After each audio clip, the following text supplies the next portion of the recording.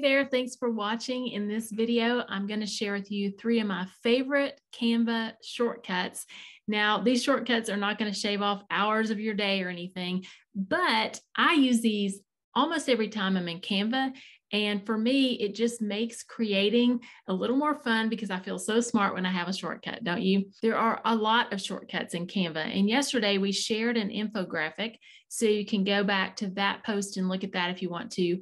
And it's a link to something that Canva created just to give us all these different shortcuts that they have. So when you create original content and put your face on there and your content doesn't look like everyone else's, maybe if you're in direct sales and you are tempted to use all the same graphics and that kind of thing, even from our content calendar, we don't encourage you to always just use the graphics that we provide, but to also create your own original content. Before I get into the tutorial, I do want to tell you this. I know a lot of us like to use our phone when we're doing our business, but when it comes to creating in Canva, we strongly encourage you, when possible, to use your computer, your laptop for the creation part. You can always open up your Canva app after you've created it on your computer and then just save it right to your phone. And let's just say, for example, you wanted to post it to Instagram. Sometimes it might be a little easier to do that from your phone. But creating the process is just way easier when you do it from a computer. All right, let's get started with the tutorial. All right, here I just pulled in a template that was already on Canva. And the first shortcut I want to show you is one that I probably use every single time I'm on here. And it's simply typing the letter T. And what that does is it pops up the text bubbles. So when I type a T, the text pops up. You're able to type in your text.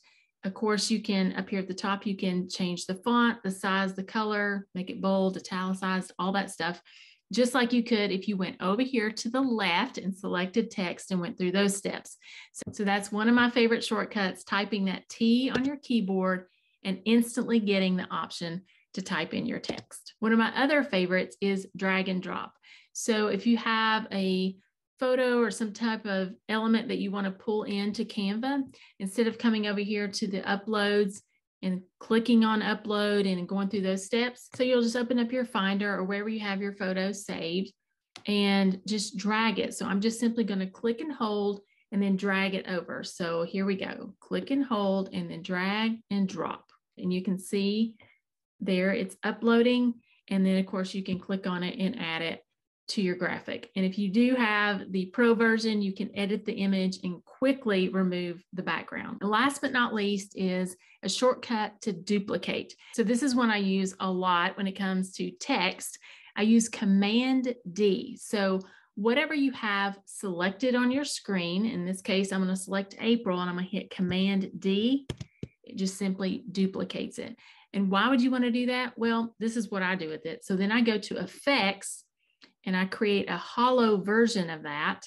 And I change the color to help it stand out. And then you just drag it across like that. You might want to duplicate one of the photos on there. So you select it, Command D, and then you've got even more flowers.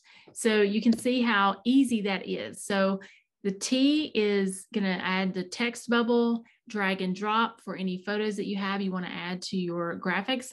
And then Command D will allow you to duplicate anything that you have selected on your screen. You might want to write them like I did on a Post-it note and just have it right there at your computer. So the next time you're in Canva, you can try them out and let us know what you think.